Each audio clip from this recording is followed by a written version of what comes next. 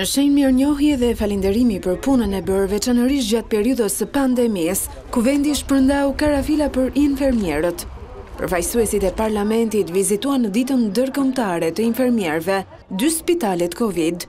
Deputetja e mazhorancës, Lodiana Spahiu, premtoi se mazhoranca do të rishikojë pagat. Besoj që gjatë gjithë këtyre viteve ka qenë një obligim jo vetëm i Kuvendit të Shqipërisë, por edhe i kryeministrit dhe i ministrisë së shëndetësisë, për aq sa ka qenë e mundur për të rritur pagat e infermierëve. Por unë shpresoj shumë që të jetë obligim dhe ynë që në çdo buxhet të kërkojmë një rritje pagash për infermierët.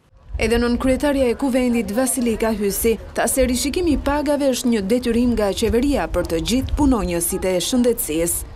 Më herët edhe presidenti Meta dhe kryeministri Edi Rama vlerësuan punën e infermierëve, të cilët prej fillimit të shfaqjes së koronavirusit në Shqipëri kanë qenë në vijën e parë të luftës.